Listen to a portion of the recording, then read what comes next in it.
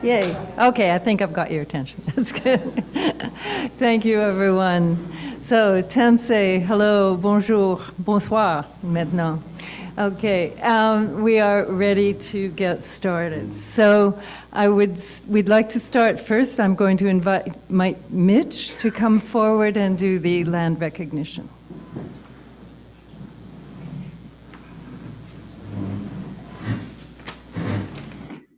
My name's Mitch. I am of settler heritage. My ancestors pushed Indigenous people off land in the Maritimes and in Manitoba. While it's important to acknowledge the history of the land we are on, I really dislike laundry list style land acknowledgements. I've been told I should speak from my heart. If I truly spoke from my heart, I would probably just scream in rage and sadness for a couple of minutes. I'm not quite sure how helpful that would be. Instead, let me speak of the history of the Papas Chase Band, who for a short time held reserve lands close by and who we have some membership here with us this evening. That land basically is bordered on the east by 17th Street, if you're aware, the south by 30th Avenue, west by 119th Street, so that's kind of Southgate Mall, and then north on 51st Avenue, so that whole area. Is where they had land. So in 1877, Chief Papas Chase signed an adherence to Treaty 6, which should have entitled the band to about 50 square miles of land. Maliciousness on behalf of the inspector at the time led to less than 40 square miles being set aside in 1880. Pressure from settlers in the area, lack of promised provisions by the federal government, and subsequent starvation of band members, lies told about the half-breed script program and other deceitful and illegal activities led to the surrender of those reserved lands by 3 male members of the band at a meeting called with 4 days' notice in 1888.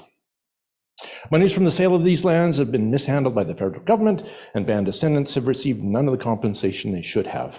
This is a common story all across Canada. Their efforts toward restitution and reconciliation continue to today. We live, work, play, and earn on stolen land. And understanding this is reconciliation work.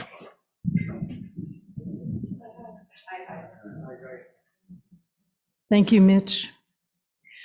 And at this time, I would like to offer this gift of thanks to Louis Cardinal, our guest speaker this evening, with great appreciation for him taking the time to come here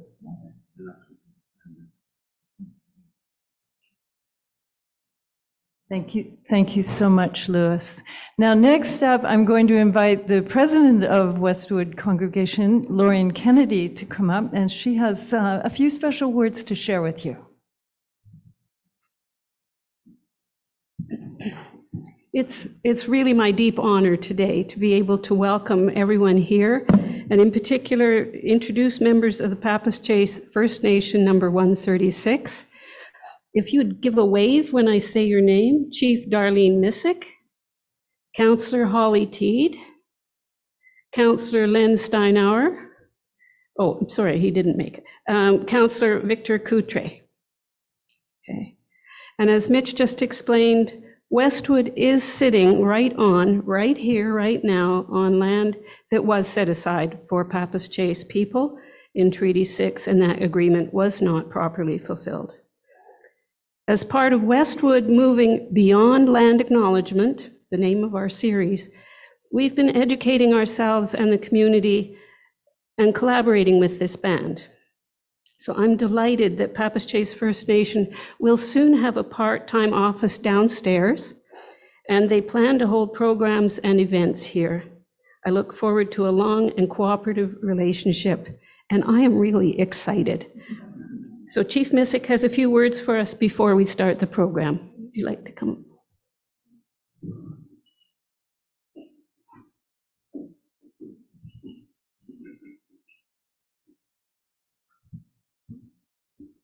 Tansei Tawa. My name is Chief Darlene Missick of the Papas Chase First Nation number 136 Association. I am a direct descendant of Bateau, headman of the Papas Chase Indian Band, and also from Isaac Degno.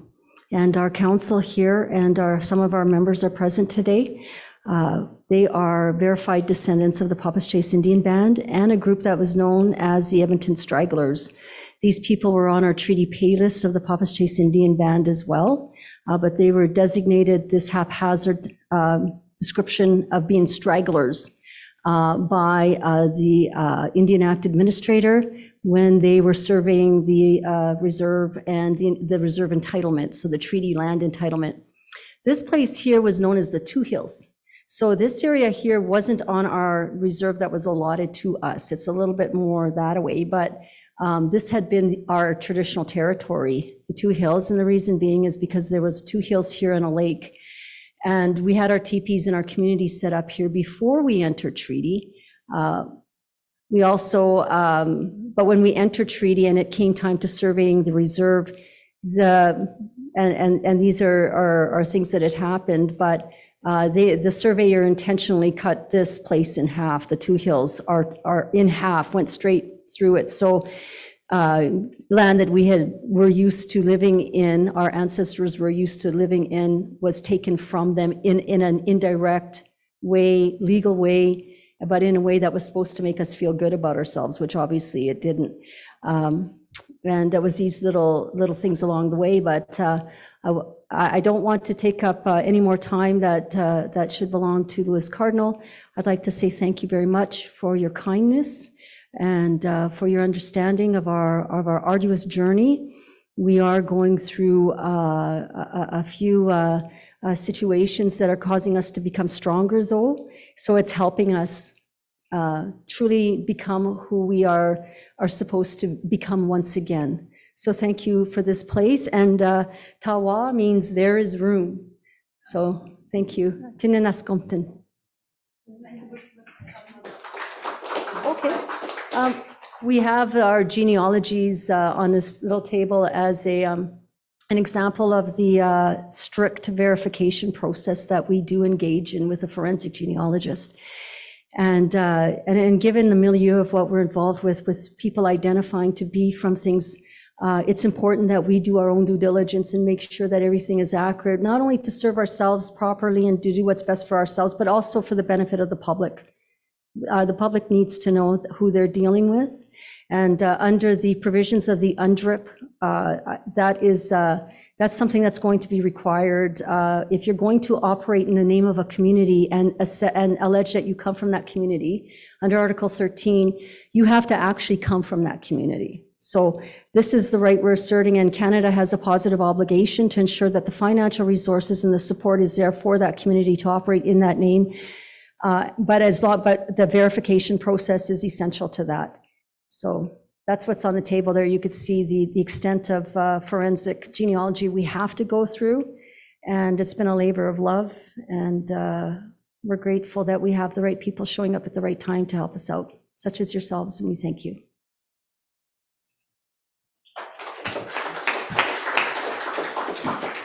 All right, so my job here is mostly to welcome you, direct traffic, answer any questions that you might have, and my job is not to keep speaking. So I am going to turn things over to Louis and let him share anything he wants to share about himself and his stories. Can you hear me back? Oh, there we are. Okay, great. There was something wrong with my ear there for a second. Well, first I want to acknowledge the wonderful company, the generosity and the hospitality and the kindness and the caring that you've demonstrated to our people by engaging in these wonderful opportunities to share. I was just sharing the story that my very dear friend and mentor, Elijah Harper, before he had passed away, he was close friends with my father. And during the TRC, when it was announced in 2008, and I asked him, I said, well, him and I were at some conference somewhere, and I said, how come you're not on the TRC? And he said, well, he said, I thought about it. He goes, I was asked, and I thought about it for a while, and I thought, well, I think, he said, that real reconciliation is going to come when the people sit and talk. And he said, that's what I prefer to do. And I took that, those words from him, and applied that into my own life. Because I think it's important that we as Canadians, we as treaty people, we as relatives, we need to take that time to sit and talk. Oftentimes in this busy world, as you know, we get distracted and we forget to do what really helps us to be connected as human beings. And that is this simple act of what we're doing here today. We're sitting together as brothers and sisters, as extended family. We're sharing in food and we're sharing in story. The basics that have kept human beings together since we can remember. Because we do need each other. And it's through these processes, this type of ceremony here, is where we connect each other in a very different way, and a very deep way. That's why it's always important to take the time to sit and talk story and learn from each other and take the best of what we have from each other and move forward together. That's largely why I do the work that I do. My Cree name is Sipigo Gisik, which means blue sky. When I was given that name in ceremony, the elders told me that your life is going to be about building bridges between the worlds that don't understand each other. Not so that we can meet each other in the middle of the bridge and shake hands and then go home. They said, no, it's for us to go all the way to the other side and to learn what is there and then to bring that home, but also to welcome others to come to our side and share with them what we have so they can take our gifts home with them as well. And so that's the basis of my resume and the work that I do in this community and in other places around the world. But I think it's always important for us to connect and to remember each other through stories and to remember ourselves through our own stories and our own histories. So when I was offered this tobacco and this wonderful gift, I'll be bringing this to a kihciy askiy and offering it on behalf of the congregation here, and to give thanks and ask for the Creator and Mother Earth and our ancestors to bless you all for the work that you've been doing with great appreciation. So thank you so much. I just need to find out about the PowerPoint, and do I just say next slide? Is that how it's going to work? Okay, perfect. Okay, so first of all, I also want to recognize my relatives who are here, the Papas Chase family and community. I've been told that Papas Chase is my fourth great uncle through Lizette. We were just talking about this. That's why we were running around, kept looking at the genealogy, because I'm a genealogy nerd too. And it's so important for us to remember who we're connected to and the stories that reside there. It helps us to become stronger as a community, as families, and as an individual. And so it's wonderful to see these connections, and I'm very honored with that connection as well. And of course, all the last names here, I'm thinking, well, that's my relatives right over there, right? And again, it's important for us to reconnect with those things. So part of what I'm talking about today is reconnection, remembering, and reconciliation. And I'm talking about the kihciy askiy sacred land that we've spent quite a number of years making happen. And it's something that's very dear to my heart. Able to see it, as I was saying to Laura just earlier, I said, it's about to learn how to walk on its own pretty soon, so I'm going to have to learn how to let go and let it go off on its own in its own way. And so, but this is a story about how we got there and where we are now. And from that, we can deduce where we're going to be afterwards. But it's a story that will go back in time. I can't believe it, but yeah, almost 24 years. Yeah, it's quite a ways. Starting the project, we started in 2006, so it's too long. But we felt that it really needed to happen. So anyhow, I want to share this story of that sacred space that is in the city that we've created for our people, but also how we've created it for Edmontonians as well, to make connection with us as well. So next slide, please.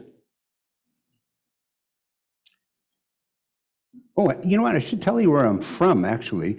I'm from Sucker Creek Cree First Nation out by Lesser Slave Lake. Anybody from there? Okay, it's like, I'll take a bus home tonight, but anyhow. But I come from the Cardinal family, and that's another bunch of people that were in your band, in your First Nation as well. A lot of Cardinals in there. Cardinals like everywhere, right?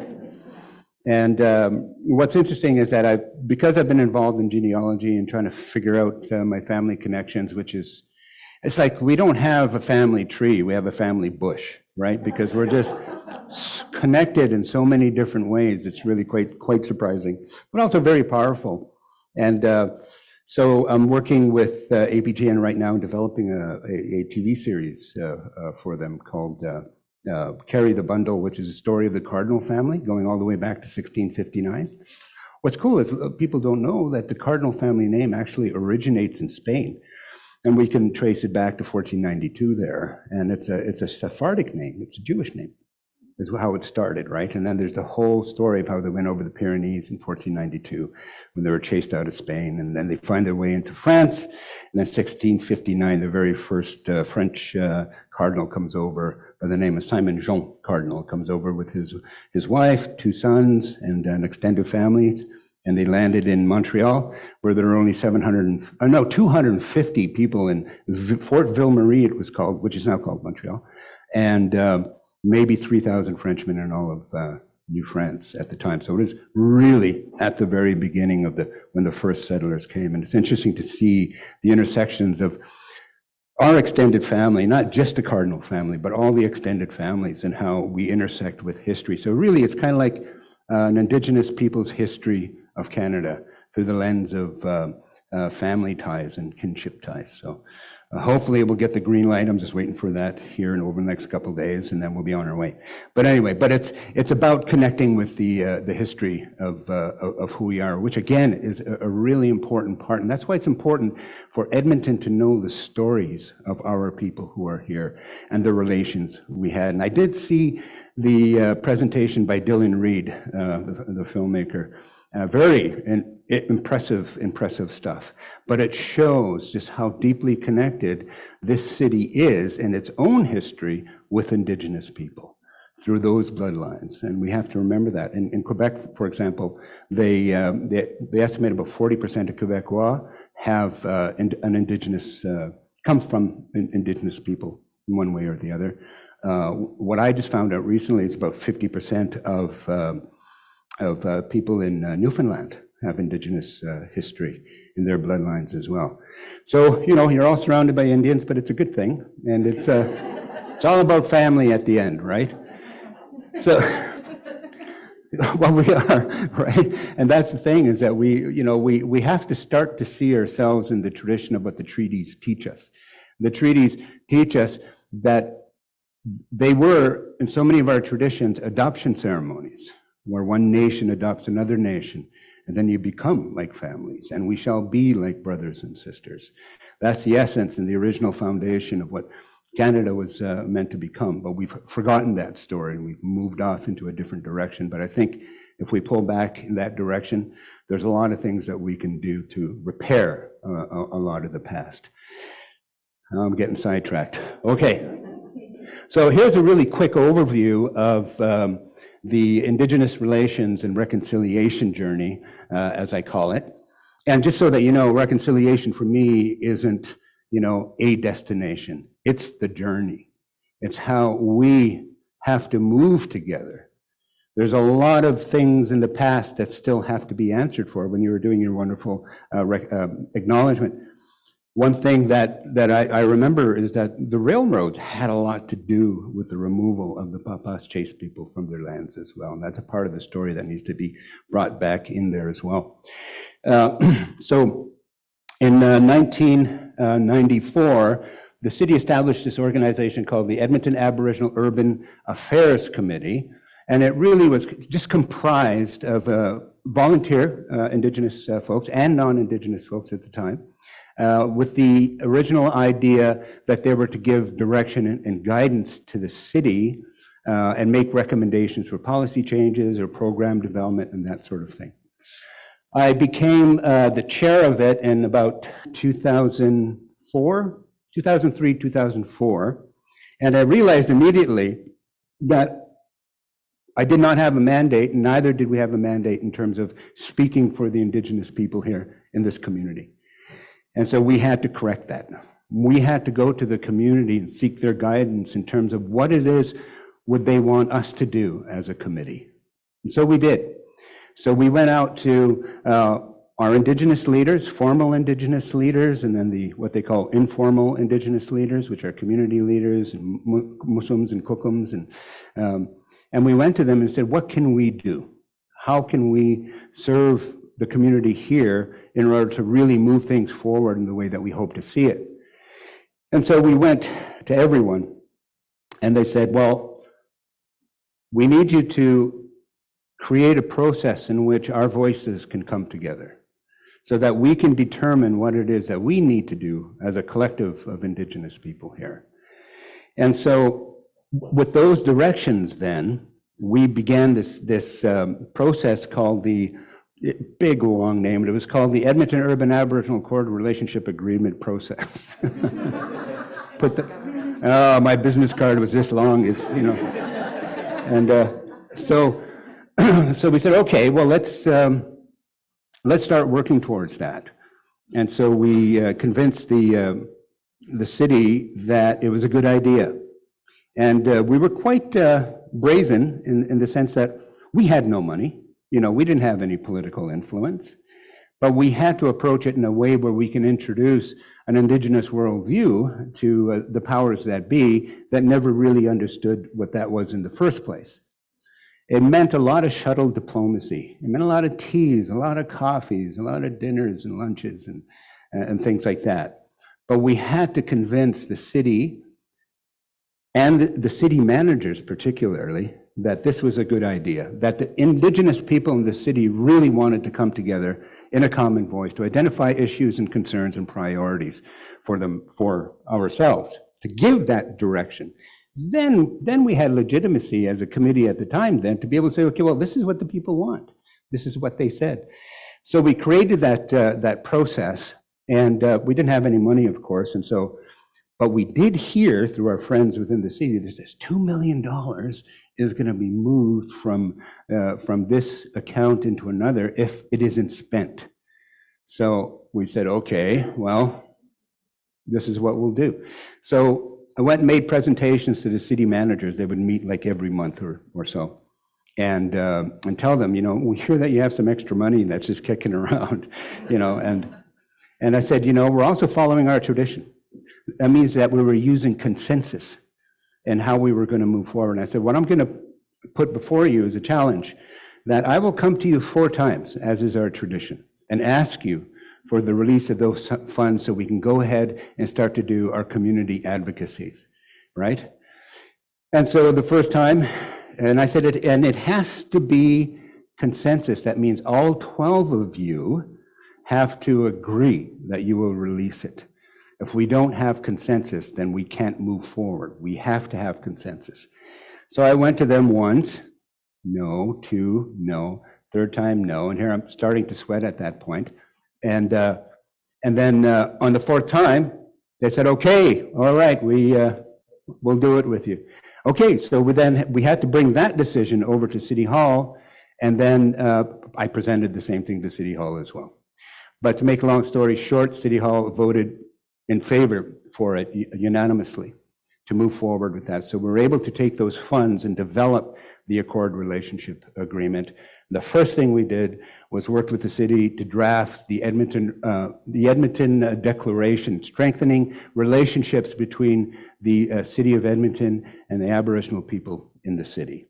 And so it sets out its intent in terms of what the city wants to do. So that became our starting point.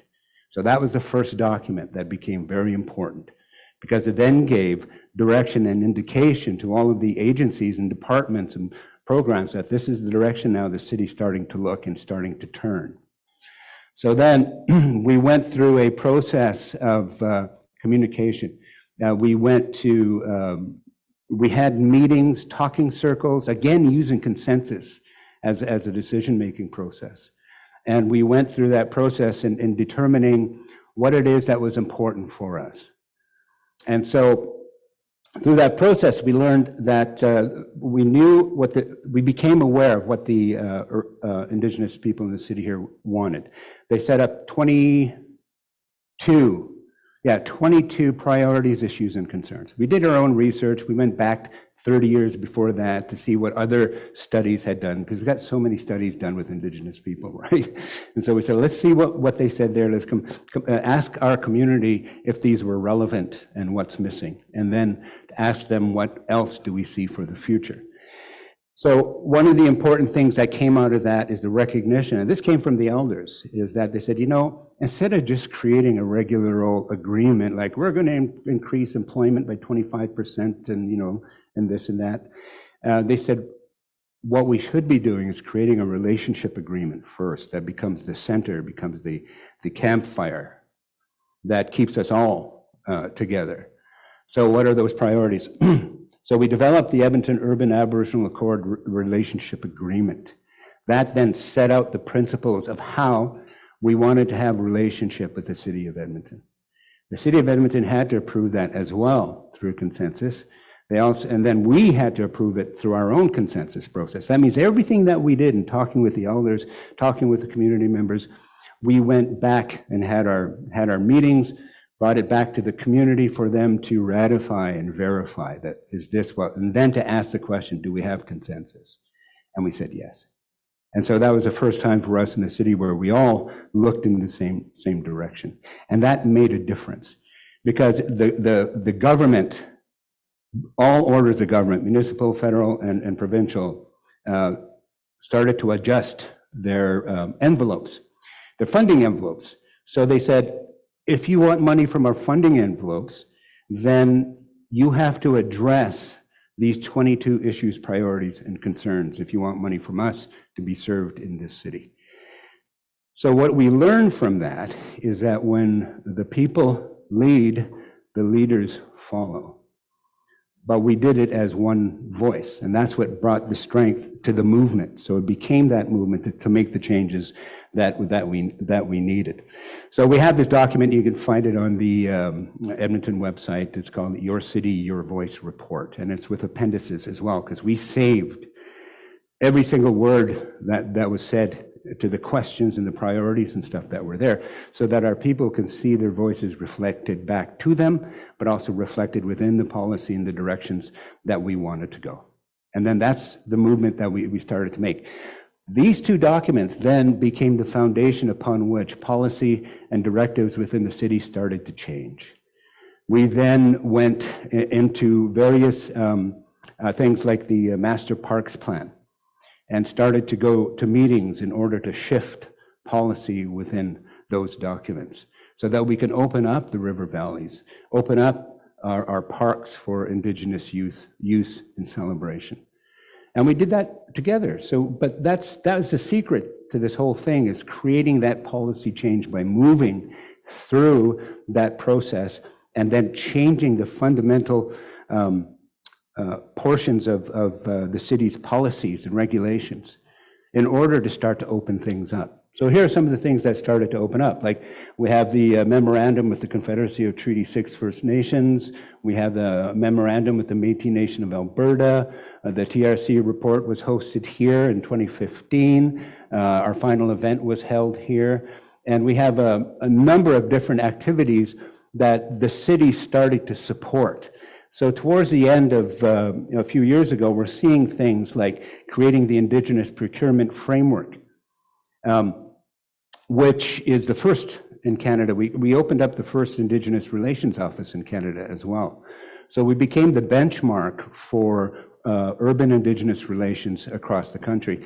The UN picked it up. The UN said, hey, this is great. And they had a big conference down in Santiago, Chile, and they invited us to come down because they noticed that there's a migration of Indigenous people around the world going into urban centers, and nobody really had, a big plan other than pushing them into ghettos and that sort of thing.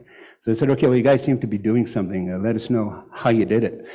And so, and then now we're working, now we have the City of Edmonton's Indigenous Framework, which again is the first of its kind, but what it's done is that it is now focused on the staff, focused on administration in terms of how much they know about Indigenous people, how they work with Indigenous people, bringing in Indigenous processes in order to address these issues. No longer is it just top down, here's our best idea to change things.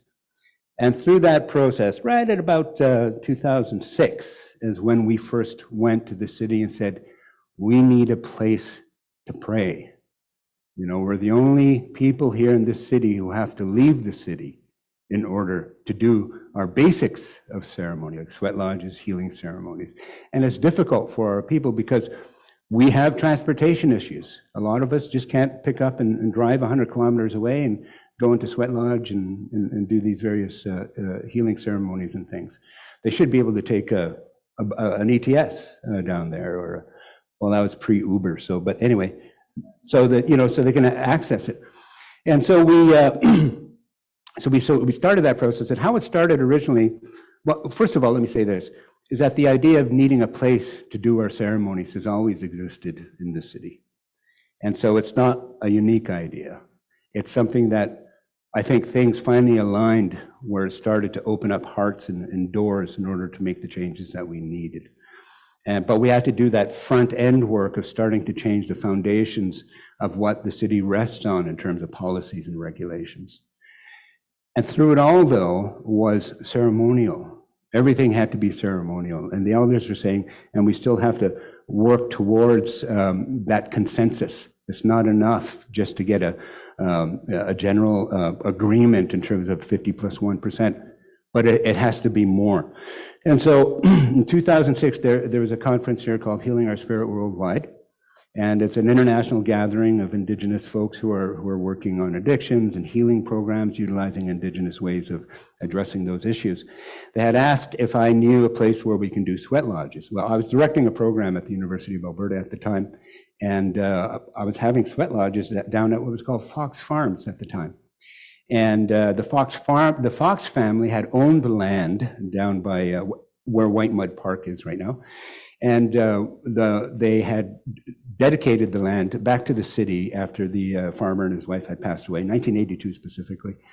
And so the city had been using it mainly for Fort Edmonton's work when they were revamping stuff in there. And so it just became a kind of a catch-all place. But that's where I was having sweat lodges for students at the university. And I said, well, and I was chairing the affairs committee at the time. I said, well, I'll ask the city if we can use that. And they said, sure, fine, use it. So after the conference was done, then the elders who were the elders council for Healing Our Spirits Worldwide said, well, why can't we keep it for ourselves? I said, hey, that's a great idea. She goes, we know. That's why we want you to go and find out. And so, hence began my love affair with the site. So we wrote the first discussion paper on it for the city in 2006. And the resistance was quite significant at first. It wasn't going to happen, can't do this. There was always all these reasons why they didn't want to happen. But the elders, again, were saying, well, because we're going to be working with something sacred here, we have to move in a sacred manner. We have to move with good intention. And because we'll get frustrated, we'll get angry, but because we're trying to connect to something sacred, we have to work on ourselves in order to do this. And they said, you watch, when we get into conflict with the city, we go into ceremony. We invite them into ceremony. And we had to do that a lot of times. The resistance was real. It was racist. It was, we were called Satanists, all kinds of different things. I learned about how cities can slow walk things and administrate you to death. And so a lot of programs don't go forward that way because of those administrative barriers and things. But we had to keep moving forward and doing it in that good way in order to start that process, to really get underway with things. So it took that time to do it. And then a remarkable thing happened. That whole echelon of administrative leaders retired pretty much at the same time. And then everything changed, and people who were supporting us underneath took over those roles and said, okay, let's start moving this forward. So it's amazing for me still to think about how that shift happened and why. But what the key to it was relationship building. It was, again, going person to person, telling the story, sharing, teaching them how to see themselves in our own story. And that's the power of stories. It's because once you see yourself in another person's story, that's where that first thread of relationship comes out, and you can pull on it until you eventually build a bridge. But it took that time, and it took the patience of Job, I guess I can say. Everybody gets that one, yeah. And so, in order to build what we needed to do, next slide, please. And so it became. We wanted to go to some basic principles in terms of how we were moving forward, and of course, going to the spirit of peace, friendship, and respect was a foundational element to it in order to move forward. So that's how we approached with everything that we did in order to build this initiative as a joint effort between the Indigenous Knowledge and Wisdom Center and the City of Edmonton. Credit is due, though, to how we started it. Back in 2006, where we had to put together one of the stumbling blocks that was presented to us is that we have to create a nonprofit organization in order to move things through their channels, to receive funds to do various things. And so we created the Indigenous Cultural Resource Circle Society of Edmonton. I don't know what's with the big names, but it worked. And so yeah, I know they do, don't they? and so we started that, and then after a while, the city said, well, we need to have an organization that has capacity to take on this project, because now they're dead serious in making this happen. So we brought the project over to Native Counseling Services of Alberta, and so they then started to work on it. When we first, we also had to ask the question, this was in about 2010, 2011, is do the elders think this is a good idea? Because if the elders are saying, well, no, we're not going to have any ceremonies in the city, then, we've defeated ourselves. And so we said, okay. And again, we talked the city into sponsoring a gathering. We said 40 elders from the region. And so that way we can have this dialogue. Are we doing the right thing? 3 questions. One is that should we be having ceremonies in the city? Because that was a contentious question at the time, and the community was split on that. Half felt that no, we shouldn't be having ceremonies in the city at all because our things are sacred, et cetera, et cetera. But the other half was saying no, this is where we need to be doing ceremonies, because they said this is where our people are going to be in the future. Most of our people are going to be in urban centers, and we asked those 3 questions. We invited 40 elders from the Edmonton area. 108 showed up from all across Alberta. I'll never forget that morning, wide-eyed city folks coming in. There's 108 elders signing up. What are we going to do? They said, well, we don't have the money in the budgets for it. So I called up the mayor at the time, and I said, listen, we have this situation. I said, I can't turn them away. And so we have to take care of their mileage, their food, their accommodations. So he says, Louis, do you think this is worth it? And I said, oh yeah. I said, this has to happen. It's an important question, or important set of questions. And he said, okay, I'm giving the green light on it. So we did get the 108 elders there for 3 days. And for 3 days they sat and they talked about these questions and did ceremony. And that's when they came away with those points. It's time. It's time that we do this, and it's time that we start to really create that space for our people, and that we are in the cities, and we will be in the cities even more. So we need the space. It's our responsibility in this generation to create that for the generations to come. And so we did do that. And then the second question was, well, what type of ceremonies should we be having in the city? And they said, okay, well, they said not all the ceremonies, not like a Sundance and Vision Quest. They said we still want those done out in the communities, out in the other places where they belong. You go, but the other ones, various healing ceremonies, sweat lodges, and different types of ceremonies can be done here. And then the final question was, where should we be having it in the city? And when they said, well, we don't want to see sweat lodges in Walmart parking lots and those sorts of things, right? They said, it has to be in a place that's still embraced by Mother Earth. And so we found 3 different locations, one of which the city is really gracious and said, we'll give you 40 acres, but it's out of town. And I said, well, that defeats the purpose, isn't it? You know, we need to have it in town. We need to have it close to downtown. So we presented the Fox Farms as a location. And so then the elder said, yes, this will be a good place because it's close. You can take a bus to it. It's quite central, and it's right by the river, and it's right beside Whitemud Creek. So they said it'll work.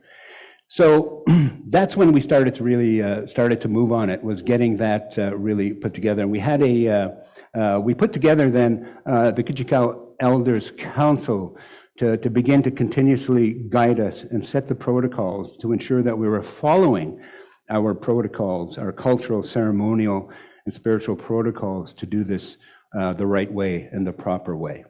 And so they're still with us. The 9 that we originally started with. 1 retired, and 1 actually had passed away. So there's 7.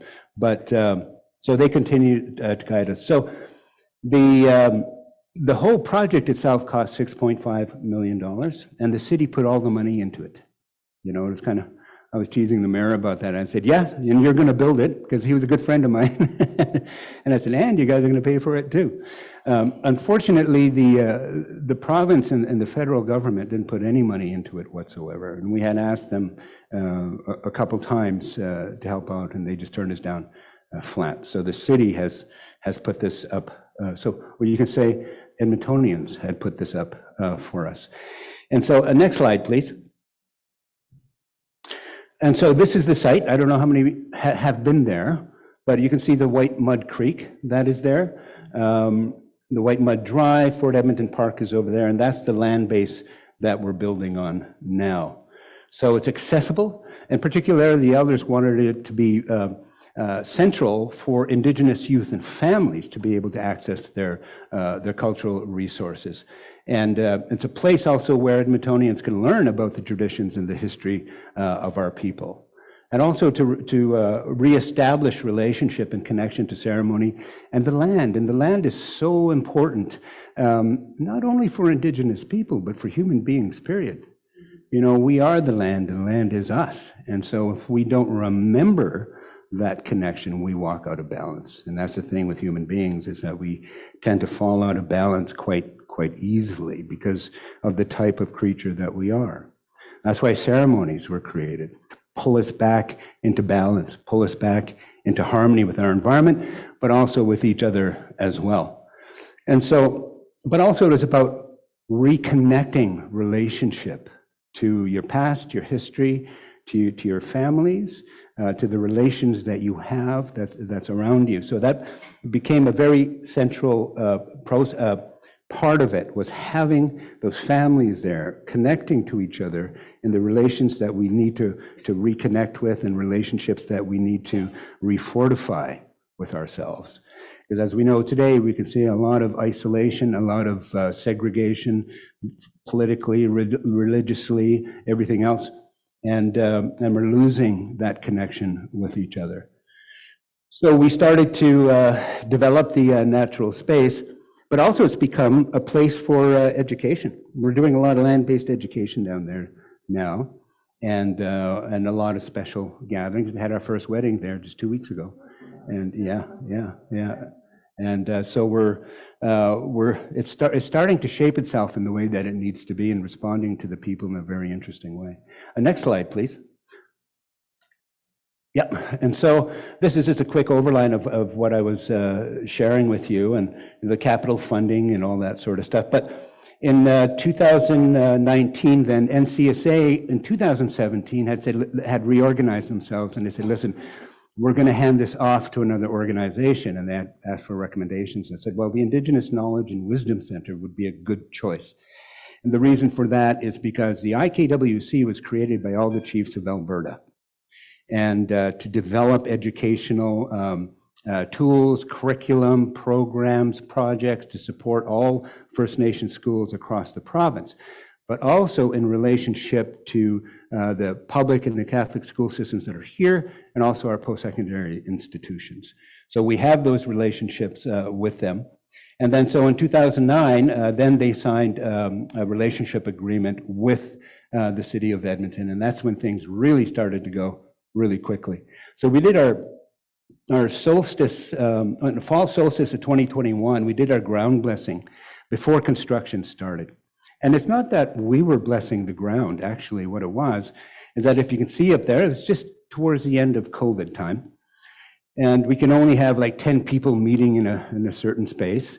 And so that's why there's a sparse amount of people. You can see Mayor Iveson up there, who is a great champion for this. I must say, all of City Council stood behind this project all the way it's through. And even during the times when the administration was fighting with City Council, they still stood behind the project. And every time we'd come to them, because I've learned a lot about working with the city and contracting, and that costs seem to go up quite rapidly. So I was always going back, doing the presentations to City Council to say, okay, we'll just need another $1 million and we'll be okay. I did that 3 times, I think. Anyway, but here we are. So this is the ground blessing ceremony. What we did is that we gave ribbons, which you have some, and these ribbons represent the 4 directions and also the color green for Mother Earth. And so all of us that were in that circle were given tobacco and these color ribbons, if you want to share it really quickly. And so we all stood there with the tobacco and the ribbons in our left hand, and then we said, this is what we see for the future of kihciy askiy. This is why we think it's important. This is what we see happening here. We weren't talking to each other, we were talking to Mother Earth. When we started that ceremony up there, it was just foggy all over the place. But by the time we were just finishing, the sun just came out and somebody took a nice picture of it. But and the elders were saying that's a good sign. So you can see we have gifts because we gave everyone gifts. And then we took the ribbons and the tobacco and brought them out to a sacred white poplar tree where we still have them hanging there to keep us reminded about what pledges and promises we did, and explained to Mother Earth why we were there and why we were about to disturb the land. And we needed it for the children, for the youth, for future generations, et cetera, et cetera. And then construction started just like less than a month after this. And then it was done a year later. And then we had our, in spring, in March of last year, exactly a year next week, we opened it up softly so that we can start to do ceremonies and things and kind of learn, kind of like kick the tires, I guess you can say. Take it out for a drive, figure out how it works, those sorts of things. Go through the deficiencies, processes and all that. And then we had our fall solstice official openings just last September. So that opened it up there. Take a next slide, please. So overall, we had 170 Indigenous elders that we sought counsel from to do this. We had 2 grand councils of elders that we brought together to have input on protocols and what they saw happening down there. Unfortunately, we held it at the Alfred Savage Centre. We have to work on that name. And so it's kind of weird, eh? Just like, but it's what it's called. And so we're working on it, though. So we did have, anyhow, I can go on with that. But IKWC then signed a license agreement in March, our formal license agreement with it to operate it for the next 5 years with a renewal built into it. But we're also working on a couple things. There's a longer term operating agreement, but also to have that land dedicated in perpetuity for Indigenous ceremonies and ceremonial grounds. So, because organizations don't last forever either, but that land still needs to be pledged to our people. So we're working on that agreement now. And then the city became great partners. And believe me, we got into a lot of conflict, and we had to be reminded by the elders, don't choke anyone. go into ceremony, and that's what we had to do. And but we brought them with us, and then they started to really understand what we were talking about in a different way. And so, but that's a kind of process that it took, again, just to recommit ourselves on again, because as human beings, again, we're faulty. We tend to lose patience and get very protective and all those sorts of things. So there's a way in which to do it.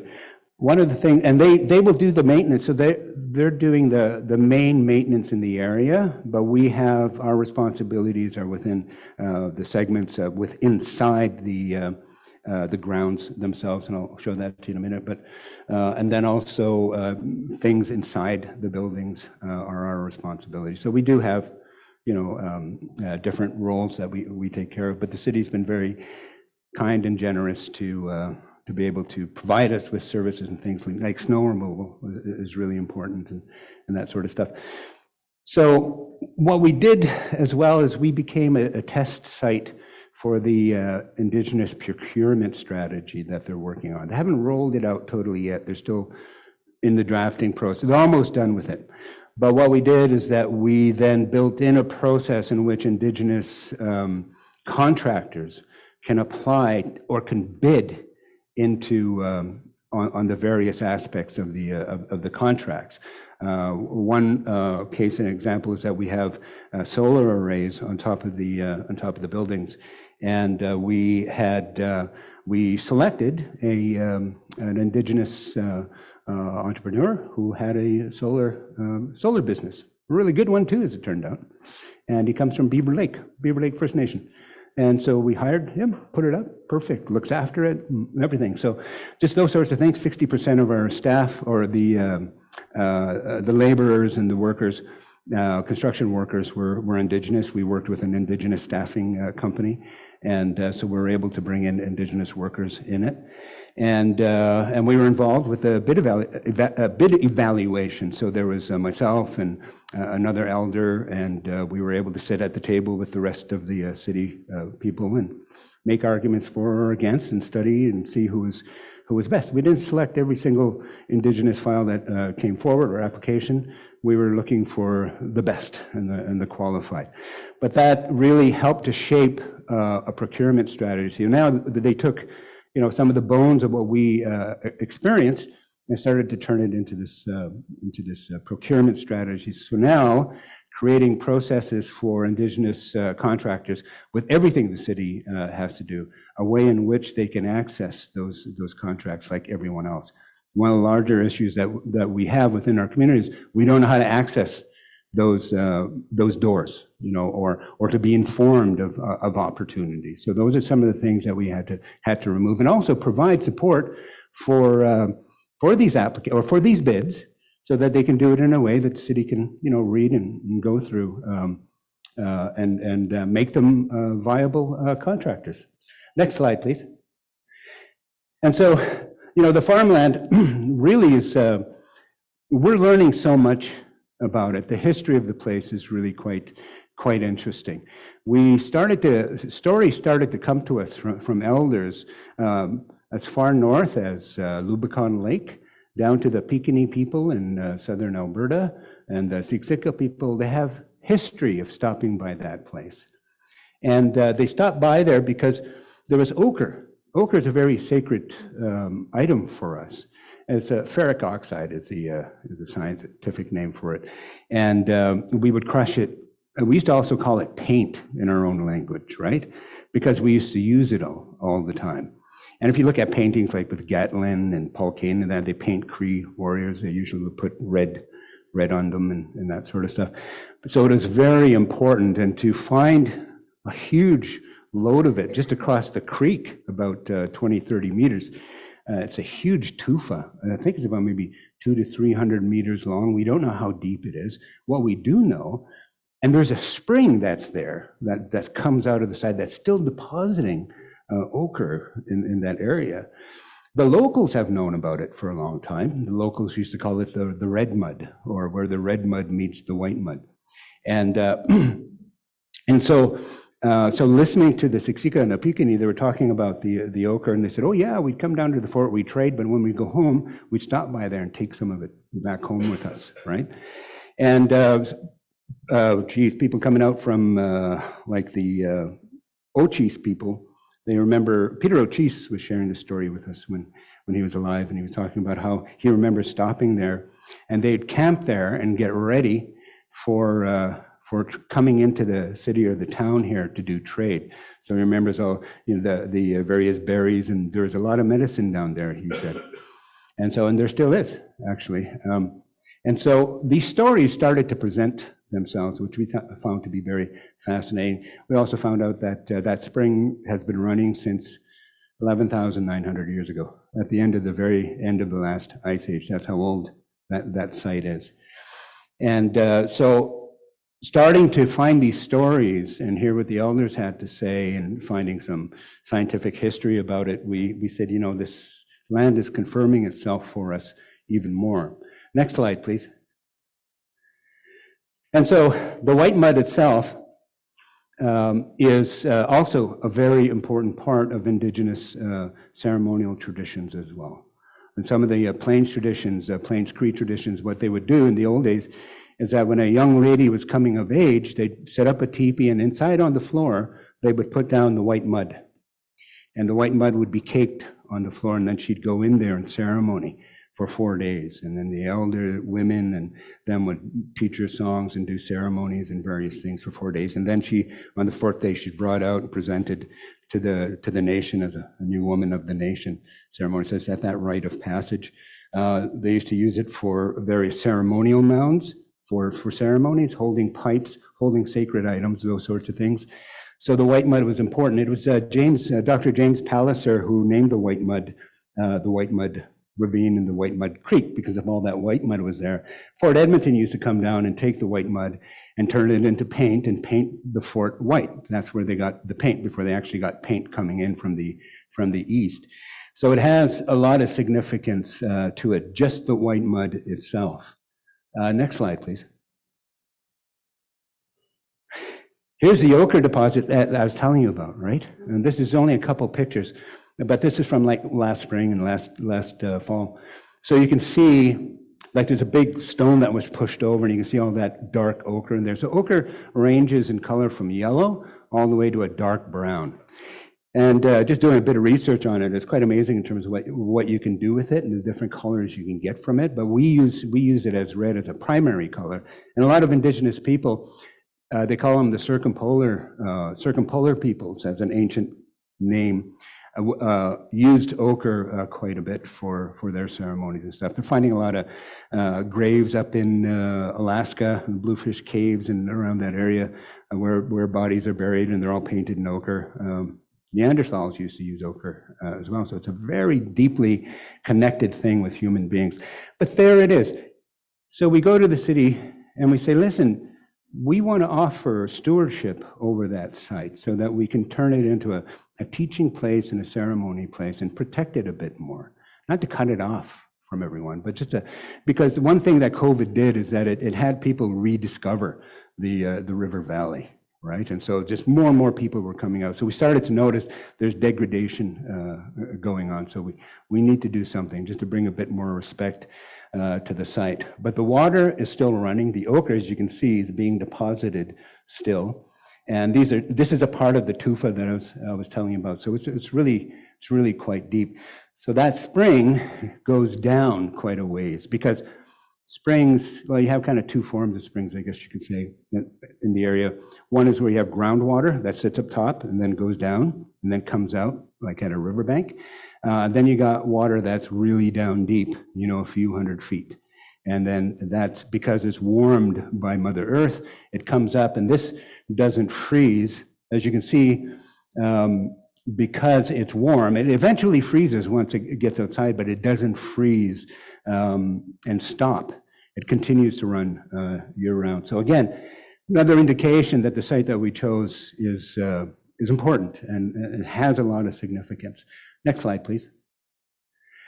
We also found these buffalo horns, buffalo bones, a big femur, and a horseshoe But we were digging, we were removing all the old piping and stuff that the farmer had put down for various things, and we had to dig down and remove them, replace them with something else, and we were down about 2 meters.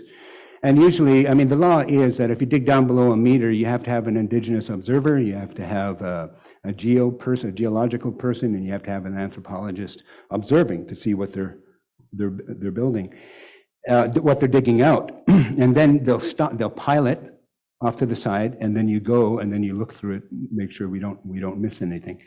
And so we found, this is just some of the buffalo bones, it's not all of them that we found, but these horns are really quite remarkable because they're still fully intact. And the anthropologist, he was saying he thinks they're around 3,000 to 5,000 years old, right? So they're very old. And as you probably know, the buffalo is a very important symbol for us. And to have a grandfather buffalo with horns there come out of the ground is something that really, again, first thing I do is run out there, put tobacco, and say thank you.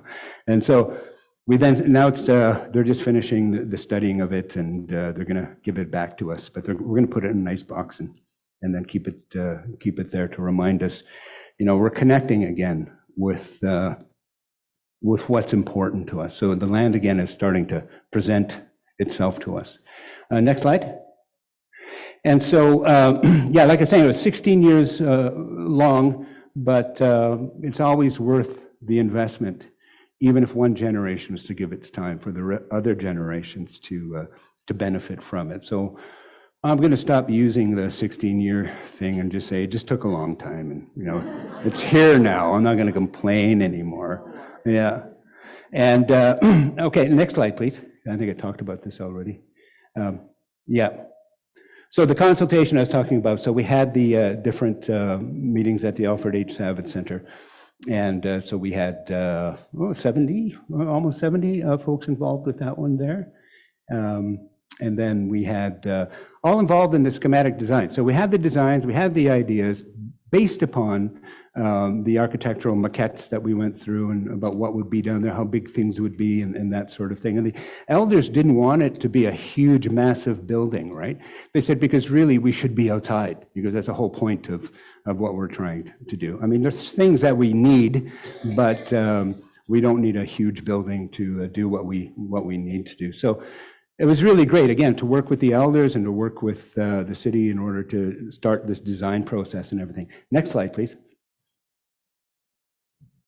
And here's our, so Native Counseling Services pulled together the Council of Elders. Some of these names you guys might know. Howard Mustus is the chair. He's from Alexis. Fred Campion is from Treaty 8. He used to be Campio, but he's Campion now. And Will Campbell, Annabelle Kootenay, Beatrice Morin, Emile de Rocher, Wilson Bearhead, and Joe Grount.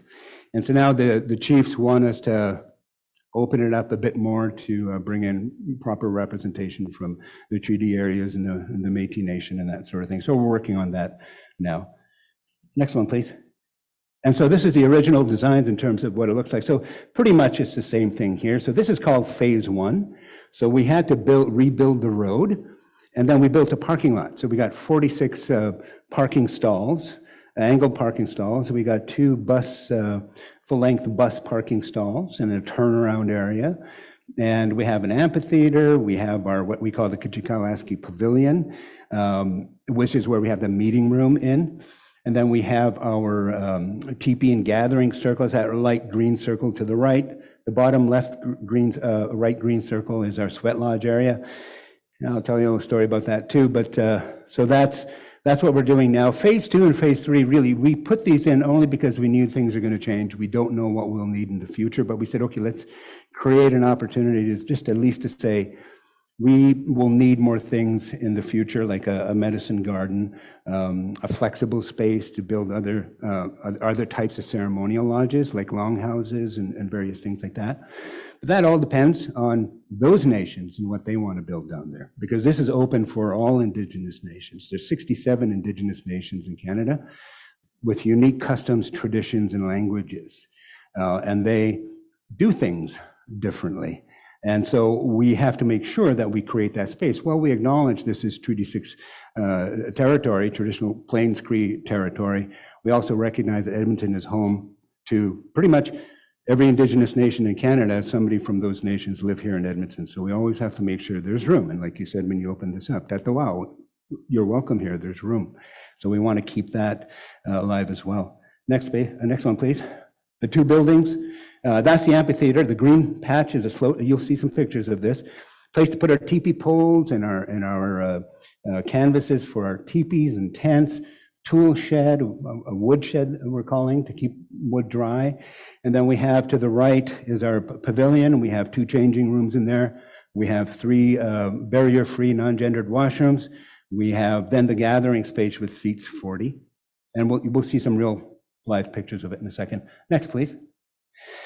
So this is the construction has been completed, and we signed the agreement in March. And so this is what it looks like from the outside. So this is the pavilion.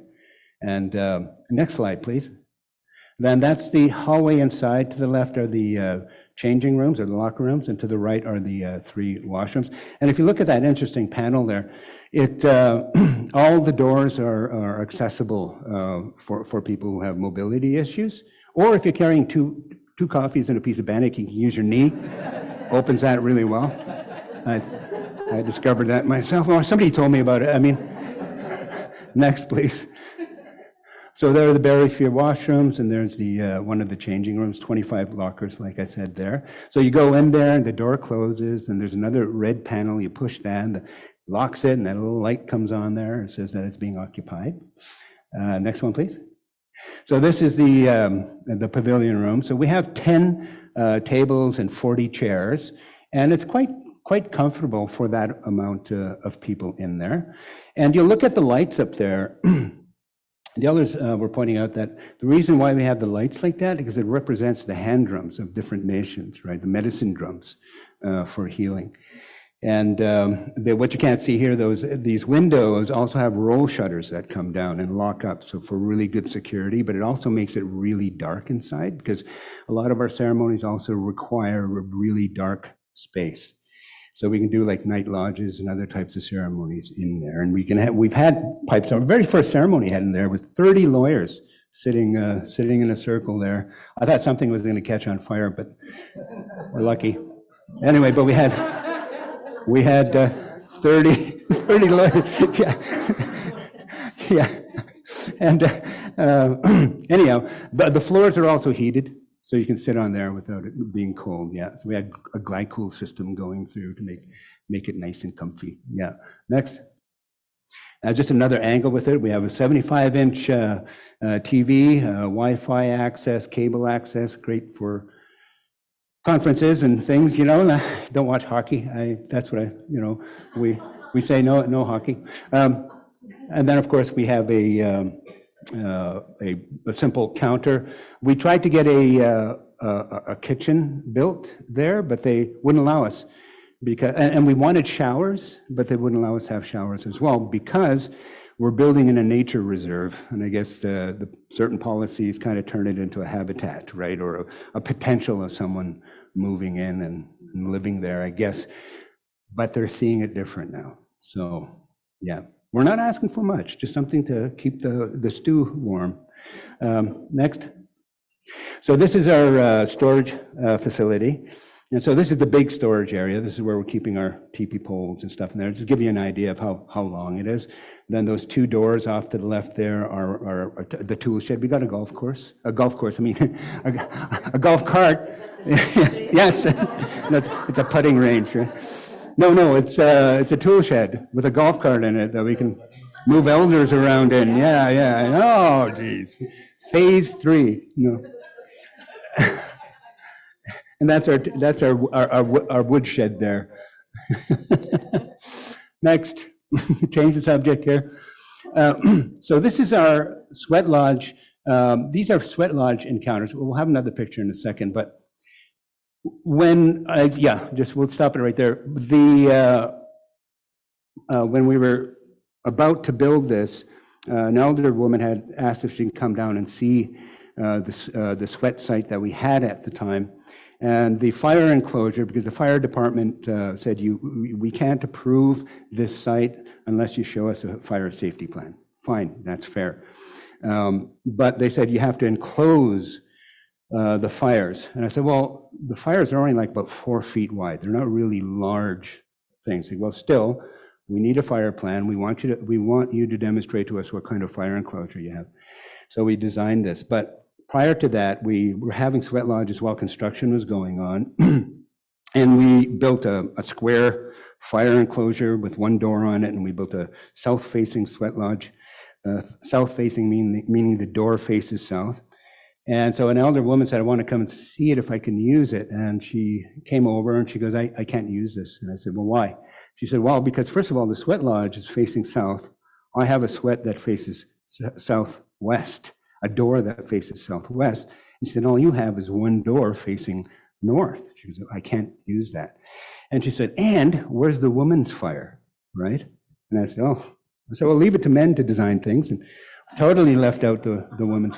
But I said, I promise you we'll make the changes. So we did. And because of that conversation, this is what we came with. We designed this 8 doors, because if you have a sweat lodge that faces south, faces south, you have to have an alignment with that, with the rock pit inside the sweat lodge door, and then the fire pit, and then that direction. And you have to have it open. It's like a spirit road, right? So you have to have that open. But not all people who hold sweat lodges have their doors facing south. They have them in all these other directions as well. So that's why we had to create this with 8 doors. So when you have a sweat lodge and you're about to go do the ceremony part of it, then you can open those 2 doors, the north and the south, and you get that alignment. And the same thing with the other directions as well.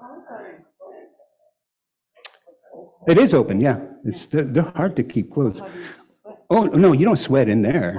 That just heats the fire, the rocks. Yeah, it's just a fire enclosure around it, right? Yeah. We haven't. Well, in here you don't see the sweat lodges aren't in this because we hadn't built them yet. We just built our first one the beginning of October, and so it's a southwest facing door. And so so that's just for the fire, so we don't burn down the nature reserve, right? That's what the fire department was really worried about. And they really gave us very rigid about that. You know, it's a fire department. You have a question? No. That's just a fire enclosure. Yeah, just like a fire pit. You know, it's not there yet. Not in this pictures yet. Yeah, but we just built our first one. Yeah, this is just a pad. See, and then they put in this gravel stuff around. They compacted it really hard. So we had our first lodge built. And the elder said, I'm not going to build it on that gravel pit. I'm going to build it on the grass. And so that's what he did. He went and built it on the grass. Now the city was there, and I was there with the city architect, and she goes, how come he's not building it on the gravel pad? And I said, because it just doesn't work. It's too hard. It'll turn into a mud pit inside, et cetera, right? And so now they're going to remove the gravel, right? And they're going to sod it in this spring. So we'll be up and running soon. But again, it shows how the relationship changes, and then eventually the rigidity of what they had kind of starts to be more fluid, right? So that's our sweat lodge site area. Next slide, please. And so we have our amphitheater. And of course, just to give you some perspective on the size of it, we can fit about 150 people in there really quite comfortably. It's grassed. Again, sitting on the land is really important. Next, please. It's a better picture of it. So so we told them, okay, we'll build the fire enclosure for the sweat lodges, but we need a 4-foot fire pit. And they said, okay, and they approved that. It's 4 feet, exactly as big as our fire is in our sweat lodges, and didn't have to build anything around it. Don't know why. Well, we said, okay, we'll take it, and then we ran. Just kind of gives you a perspective, and this is an 18-foot teepee that you see there. Next one, please. And so here's just some perspective angles. So you're looking north and west, and you can see the creek there and everything. Next one, please. And then you're looking south and east. You can see the Whitemud banks and that, and you can see the solar arrays on the buildings. So where the teepee is, we just simply call that the teepee/gathering circle. So you can put all kinds of different things on there and use it for different events and activities. We had a 70-foot by 30-foot big top on there for our grand opening ceremony. Lots of room. And of course, you can see pathways and things like that. And you got two little people standing, not little people, I mean, but you have two individuals standing over there. That kind of gives you a perspective on it. Forget the cultural differences, right? You got word choice. Go ahead, please. Next. Yeah, and this is looking towards downtown. And we took this last summer, and it was a bit smoky, but it kind of gives you a sense of the scale of it. And then you can see the Savage Center across over there. And next slide, please. So this is our fall 2023 solstice official opening ceremonies and open house, and a prophecy fulfilled. I was invited to go speak in Melbourne, Australia last February to tell them what we were doing here, because they wanted to do a similar thing. So we had this big presentation with city planners, urban designers, Indigenous elders, and to tell them about the story of kihciy, askiy. And one of the things that they found interesting was ochre, because the ochre for the Australian Indigenous people is a very sacred thing as well. So at the end of the presentation, an Indigenous elder came to me and he presented two pieces of ochre. He said, I want to give you these. He goes, this one, he said, you keep for yourself. This one, he said, I want you to take, and I want you to go bring it to that ochre site and bury it there. He said, because what's going to happen is you're going to create a storyline between your place there and us over here. And he said, and then what you're going to see, he says, our people will then come and will dance with you, will celebrate with you, and will do ceremony with you. There's an Aboriginal group that came for the opening. And so they, you see him right in the middle, that gentleman is Moogie Sumner. And he was at the Healing Our Spirits Worldwide conference last year in Vancouver. And so he said, well, we don't want to come back home right now. He says, do you have any activities or events we can do in Edmonton? And I said, well, you know, we were just like 10 days away from our opening ceremonies. I said, why don't you come, celebrate, dance, and do ceremony with us? So they did. So they came and they did exactly what that elder had prophesied back.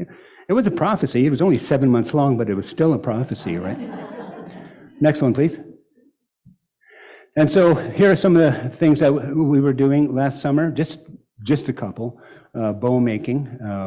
Elder Jerry Saddleback led that, brought in a bunch of young people and showed them how to make some traditional bows. And next. And intro to moose hide tanning and fleshing. So you can see all these young people and families, and they're really learning how to work with hides. And so we had two other hide tanning camps last summer. Next, please. And this is a real quick overview of our governing process here. I tried to build it as like a medicine lodge. Right, everybody has a role in ceremony. And so you have the City of Edmonton and the Alberta Chiefs Roundtable on Education. They are the leaders. They're the ones who are really the high-level partners on this. Then you have the Indigenous Relations Office, and then you have the Indigenous Knowledge and Wisdom Center. We do the heavy lifting. And so we have the Whitemud Integrated Park Stewardship Committee. That consists of all the partners of the sites and locations around us. So we all come together and we meet and we just inform each other as to what's going on. We ask each other for advice and guidance. Fort Edmonton, for example, is a part of that. The Equine Centre is a part of that. And they become great partners with us because if we need extra parking, we can park over at Fort Edmonton, no charge or anything like that. So a really great committee, and we meet maybe once every 4 months. And then we have our community partner circle, and that's really bringing together more of the organizations and institutions who are starting to use the site. Again, we're just constructing that now, but the intent is to bring these organizations together so we can continue to ask questions and seek guidance and so forth, and how we can improve things and that sort of thing. So we have that continuous connection with the broader community. And then to the right is the Kihciy Askiy Elders Council, which I had talked about before. and then the working group, which is IRO and IKWC. So it's all of the staff. We then come together and we kind of keep on top of each other in terms of what we're doing, what's coming up. So we're always in constant contact with each other.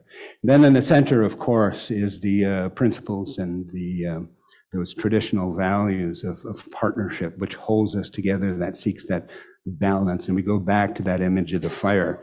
That's what keeps us warm, those principles, and keeps us together. And we have to rely on that to help guide us through difficult times. So it becomes those guiding principles and relationship commitments that we have to each other. And of course, then it connects us to the great mystery, to the Creator. Next. So when construction was done, we gathered all of the workers together, everyone who had anything to do with it, construction workers, contractors, all the folks you can think of. And then we gathered them in a circle, and then we sang for them, and we presented them these medicine gifts, which those ribbons, again, we gave all of them copies of those ribbons, because those ribbons are on that tree, so it connects you to the place. And so there's a lot of those contractors are still talking about it. They said, we've never ever experienced anything like that or ever got that kind of appreciation for, and they feel that they did put their energy into the place, but we wanted to honor that because we knew it. And that just brings, it makes our circle bigger, makes our circle stronger as well. Next.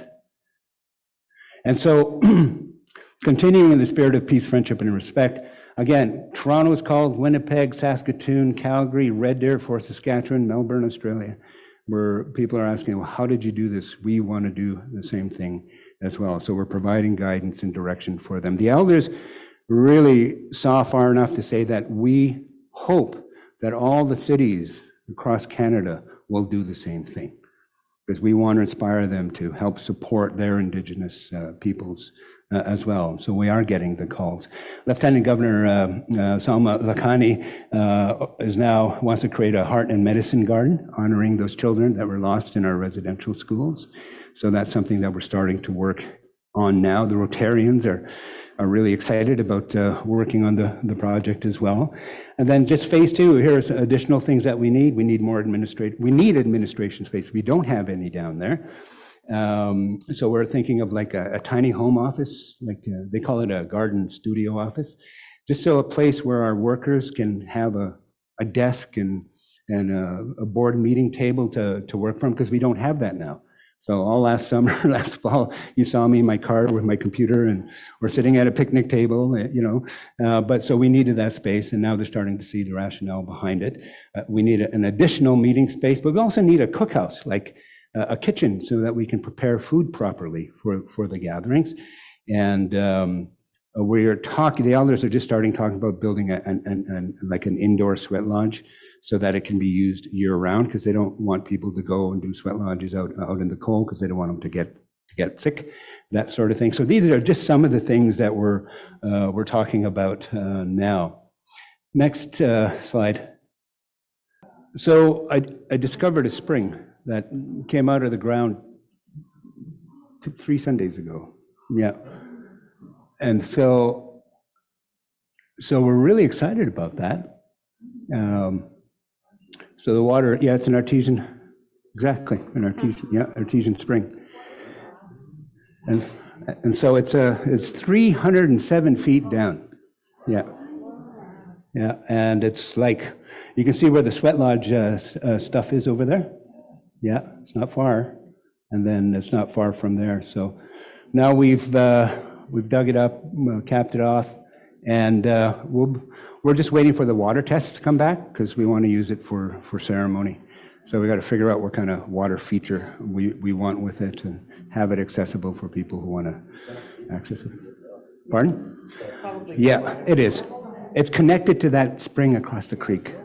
Yeah. Yeah, and they've been using that water since 18. Oh yeah, it's right there. So it's just a friend of mine, a Jewish friend of mine, said that when the people return, the land responds, right?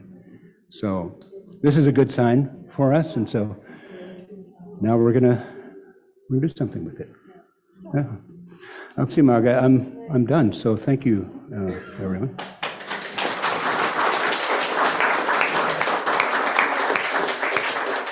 Well, thank you, Louis. That was amazing. I feel like I have so much stuff in my head. It's going to take some time to process it. But if you have questions, could you come up to this mic if you're able to? If you have problems with mobility, I will bring the mic to you. We would ask that you use the mic, though, because we do have some friends with us on Zoom, and I'd like to take this moment to just thank them for being there, too, and enjoying. And any people on Zoom, if you have questions, you put them in the chat and you're going to read them? Okay, we're going to put our Zoom friends up on the screen, and we'll give them an opportunity to ask their questions as well. But meanwhile, while we're getting that sorted, anyone here in the room, if you want to come up, if you're able to come up here, it'll be easier if you use this mic. You don't have to be really close to it or have your mouth on it. I'm just really curious about the ceremony that you might do with 75 lawyers in the room or 42 aldermen. In, what does the ceremony look like? It was a pipe ceremony. Okay. So you had like two different circles there, and then you had the pipe ceremony leader facing east. So it was a prayer ceremony. Actually, they were with the Edmonton Legal Community Centre or something like that. So they were starting their process of strategic development, and so they wanted to come down there and do a ceremony. So we put that together for them to participate pipe ceremonies for the first time. And was that similar to what you did with the city managers and so on? Yeah, before? yeah, Okay. yeah. So different kind of ceremonies for different situations. But yes, yeah. I think I've been down there. It's in the river valley. How can we find out when it's open? Well, it's right now it's open to organizations who want to utilize the space. We haven't created any public programming as of yet. Like public sweat lodges, invite everybody to various things. When we have a public event, like we had our opening ceremonies and open house, we invited everyone that we can think of. We opened up invitations, whoever wanted to come, through social media, through news releases, through the mainstream media. Other organizations are having events down there, like Treaty 8 urban program here in Edmonton had 150 Indigenous families, and they announced that to invite their people. So we are not doing all the programming, because when you have over 60 Indigenous organizations in Edmonton, they already have a lot of their programming, right? And some of the events are open to the public, but it's up to them if they want to advertise it. But for us, the elders do want to create what we're calling an outreach program to introduce Edmontonians or anybody else who wants to participate in a ceremony of some sort, be it a pipe ceremony, a feast, or a sweat lodge ceremony, holding ceremonies on special occasions like solstices and equinoxes, or special days like June 21st. Those are, and also outreach programs for the local community leagues as well, so that they can be introduced to not only ceremony, but also educational opportunities and things. And so, like, I led 2 pilgrimages now from St. Paul's United Church to down to the site from their church, and just introduce them to the place. 2 Jewish congregations have been coming down on a regular basis, and so we give them some teachings around various things. Not always ceremony, but like putting up a teepee and talking about what it means, and then they share some ceremony with us. And so those are the kind of various things that we can do. But as soon as we have a public event that is open, we then will promote it as best as we can. Thank you. Yeah. All right. Anyone on Zoom with the question, just unmute yourself, please, and wave at us so that we can recognize you. There was a question on Zoom. I had to take a picture of it, but okay. So Kathy Packford is just asking if it's open to the public or during certain hours. Yes, as I was saying, is that the gates are open when there's an event or an activity happening. And because we don't have the staff capacity right now to have, when we're working on this, and I think we'll have it solved here within the next month or two. But because for legal purposes and risk management purposes, we have to make sure there's someone there just to ensure that everything's okay, and also to welcome people. It's not like it's closed, like you know, people are down there all the time. They just, it's not really tightly secure. You can just walk around the fence and there you are, and you can walk in, and that happens all the time. And we're also very welcoming when people want to come in and we get a chance to explain what the site is about, and we always welcome them to walk around and, you know, just be careful, and yeah, that's so. Hi, thank you so much for that beautiful talk. What struck me as so wonderful is when you were talking in the earlier part about how you experienced prejudice and the very sad things that happened. And you kept repeating that you said to your elders in the group of people that it was so important to practice your ceremonies. Mm-hmm.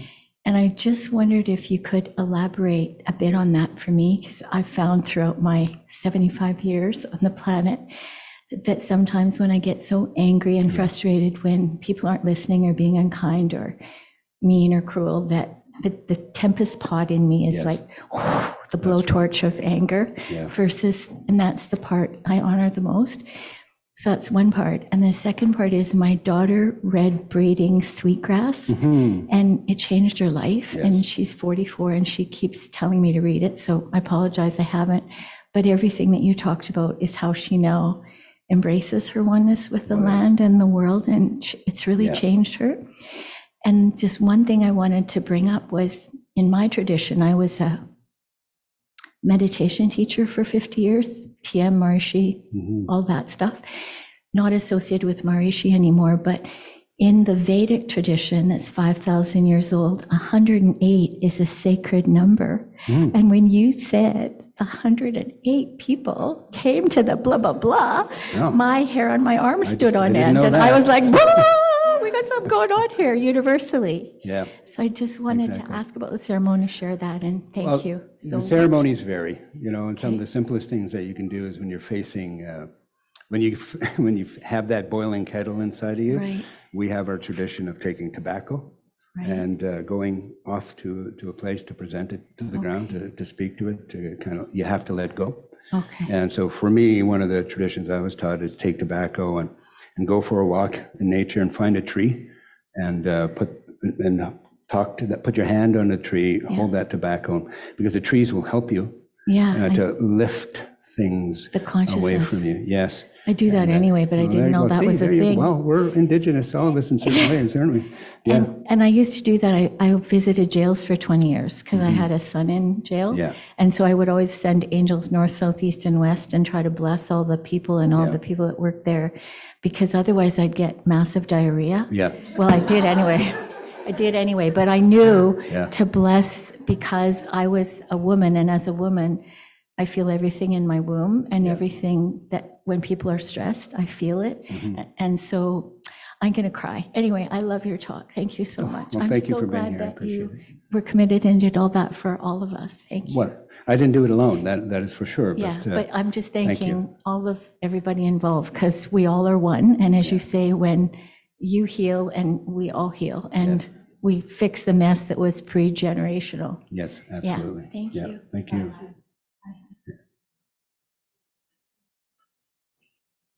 We're not sending you away just yet. You can take your time, but on your way out, there are little goodie bags from Western Varieties that they brought us for one of our earlier events, and we had quite a few left over, so please help yourself to one or two. Okay. Any other questions from our Zoom attendees? Any other questions in the room? Then I would... Yes, I was just about to do that. Very good. So Crystal Auger is has a catering business. She is an Indigenous person from the community. We are so happy that she has been available for these events to cater this wonderful soup and bannock for us. And so we have great gratitude for her presence amongst us. I would just like to extend an invitation to your congregation to come down to kihciy, and I'll be able to give you a little tour and We would visit some more. Yeah. So, and we can work that out at some time. Wonderful. We will take you up on that. Okay. Absolutely. Absolutely. There tonight, parts where we can't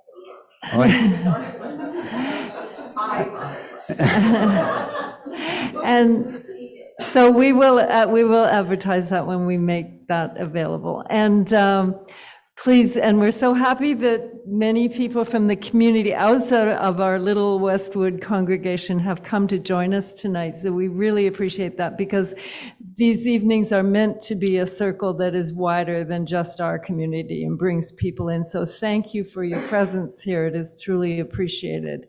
And to our little group, and if you want to be part of the people who organize this, we're open to that too. We're a very open community here. So reconciliation at Westwood Unitarian .ca is our email address, and our website has all that information, and just shoot us a little message and we'll be happy to bring you in. Victor. Definitely tell it's a very loving community. Despite everybody that showed up. Thank you. Yes. Thank you for that.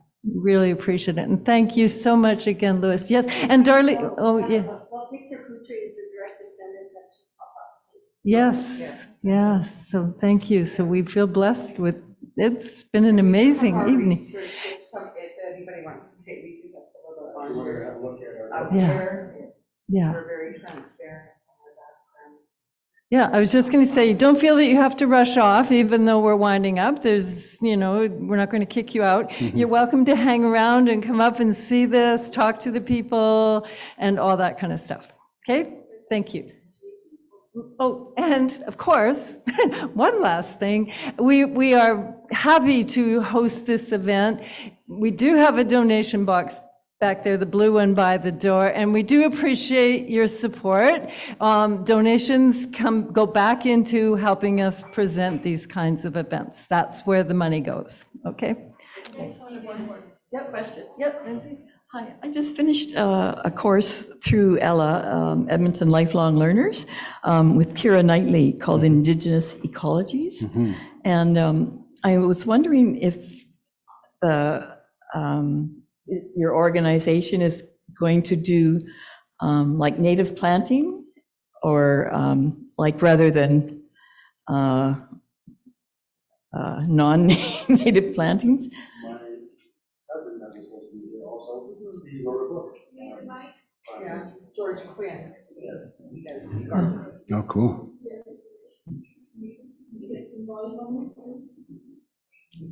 Hello? Hello? Yeah, it's just, that's okay. It's just that our people on Zoom can't hear what you're saying. Yeah, no kidding, just don't give it. No, my cousin George Quinn, he wrote a book on, well, you can't say native planting, it's just planting in general. And it just, yeah, there you go. Raised bed garden. Well, Yeah, he talks about organic materials, and unfortunately, he's not with us here tonight. He couldn't make it in, but he's written a number of books, and he's getting into traditional planting, and he's a knowledge keeper and a pipe carrier with our nation. Wonderful. And he is also a direct descendant of Chief Papa's Chase, and he's been here a few times already with the congregation, and he descends from the son of Chief Papa's Chase, Joseph Sarcine Quinn, which is the same line as Victor. And that's the treaty children that we're arguing for in the Federal Court of Appeal right now, because we believe that the treaty children should not have been automatically included in the script taking of their parents. And that was a form of involuntary enfranchisement. I'm a lawyer and I could go on and on. So it's getting too late at night for that. So, but thank you for allowing us to have that issue brought up and brought to Louis's attention. And so maybe Louis can answer the question though, about whether that's going to happen down there, that traditional medicine going to be, Yes. or plants are going to be grown. Yes, we are. I just want to mention carry on. I know a lady in the Edmonton community. She owns Mother Earth Essentials, which is on 124th Street. She is excellent. I have a feeling she's of Papa Chase descendants, but I don't know. I'd have to confirm with her. She has a book out, a few books actually, about traditional medicine picking. So that would be where I would direct your question and your curiosity as well. She's amazing with all of what she knows. So yeah, thank you. Thanks. And I would like to thank Lindsay, who has been a driving force around our gardens around this church. So we do have some lovely beds and gardens around this church once the snow goes away. And Lindsay has been the driving force of organizing that and taking out a lot of, she's been taking out a lot of the non-native plants and replacing them with native plants, and it's really lovely in the summer, and people are invited to come and plant and also to harvest back there. So. Now, we'd like to kind of get George involved in that this spring, but he's got it. I'd like to connect him with you guys, but that's up to him to do. But he is connected. Yeah, true. But I meant So there is great interest in that. When is our next meeting? Or this? Oh, it's May 10th. May 10th will be the next speaker. Do we have the speaker confirmed? No, we don't have the speaker confirmed, but we'll be getting that information out as quickly as possible. And we're always open. We have the soup confirmed. The soup is confirmed. It will be here. And there will be a speaker. And if you have suggestions, we're always open to suggestions for people who might want to speak and be part of this, this event. Okay? So I will liberate you. Go. Thank you.